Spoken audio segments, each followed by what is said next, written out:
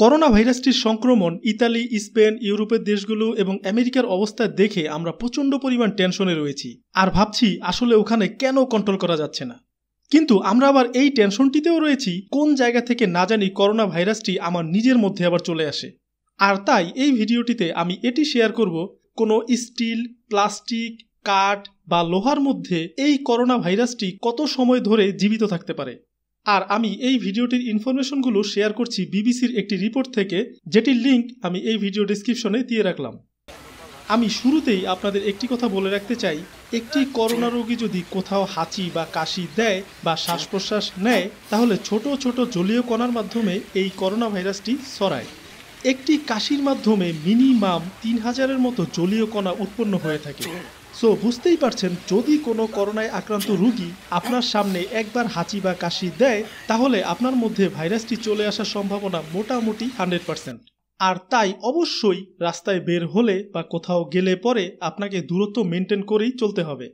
আর আমাদের এই ঘনবসতিপূর্ণ দেশে আপনি দূরত্ব মেনটেন করতে না পারলেও মিনিমাম সকল মানুষ হতে 2 মিটার দূরে থাকবেনই।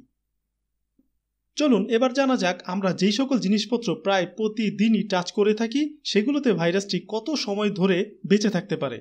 কপারের উপর ভাইরাসটি 4 ঘন্টা যাবৎ জীবিত থাকতে পারে, কাঠ বা বোর্ডের উপর 24 ঘন্টা, প্লাস্টিক এবং স্টেনলেস স্টিলের উপর 3 দিনের মতো ভাইরাসটি সক্রিয় থাকে। তাই বাসার সিঁড়ির রেলিং, লিফটের সুইচ বা বাসার কলিং বেলের সুইচ এই ধরনের যাই রয়েছে সেগুলো টাচ করার আগে মোটা ধরনের টিস্যু ইউজ করতে হবে অথবা হ্যান্ড গ্লাভস ইউজ করা বাঞ্ছনীয়।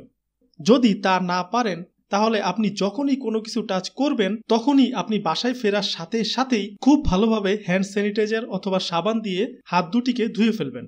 আর এভাবে করে যদি সবাই সচেতন থাকি তাহলে ভাইরাসটি ছড়াতে পারবে না, আর নির্দিষ্ট একটি সময় পর ভাইরাসটির কার্যক্ষমতাও নষ্ট হয়ে যাবে।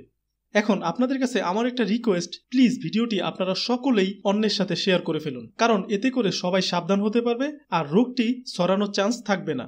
কমেন্ট করে জানাবেন অন্য কোনো বিষয়ের উপর ভিডিও চাইলে।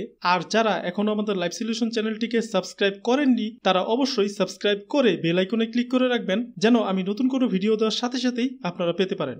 ভালো থাকুন, সুস্থ থাকুন।